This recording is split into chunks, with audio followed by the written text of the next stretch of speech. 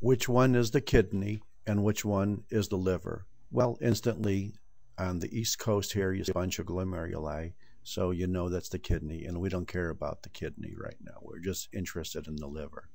Here's the liver. The first thing you notice about it is it doesn't look normal. But from a more analytical point of view, if you look at the portal areas in which you see the portal vein, hepatic artery, bile duct, like here, and like here, and like here, all the portal areas appear to have more viable liver cells around them.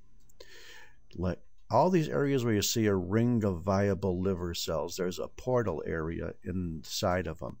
It's these central vein areas like here and here and here and here that look necrotic. This is necrotic central portion of the lobule and a relatively normal portal part of the lobule.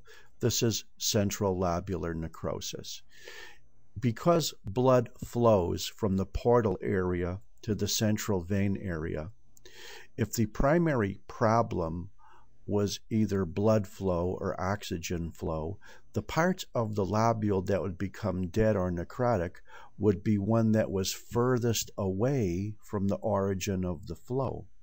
If, on the other hand, there was a very toxic compound traveling in the same normal direction from the portal area to the central vein area, it would be the portal area that got the first contact with the toxin, so perhaps that part would look bad and the central vein would look better. And that frequently is the case, although we did see a couple of exceptions to that rule. So if you see relatively preserved hepatocytes around a portal area, but necrotic or damaged liver cells in the central vein area, central lobular necrosis, almost all of the time that is secondary to congestive heart failure, because in congestive heart failure there's a flow problem in the liver, namely the right ventricle is failing, and therefore the blood flow from the portal area to the central vein, to the hepatic vein, to the inferior vena cava, to the right atrium, to the right ventricle is backed up, and therefore this is what you see. If it was long-standing enough, there could be cirrhosis as well, and that's what they call cardiac cirrhosis. And in this picture, you might perhaps see that some of these little bands of connective tissue are giving this liver sort of a nodular appearance. And if you believed that, then you could call it cardiac cirrhosis.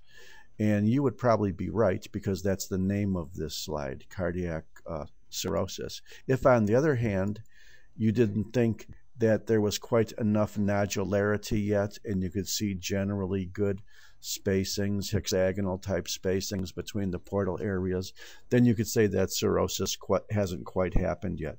I personally would not call this cirrhosis, but somebody else did who was a lot smarter than I am. But in either case, it is if it is cirrhosis, it's very subtle.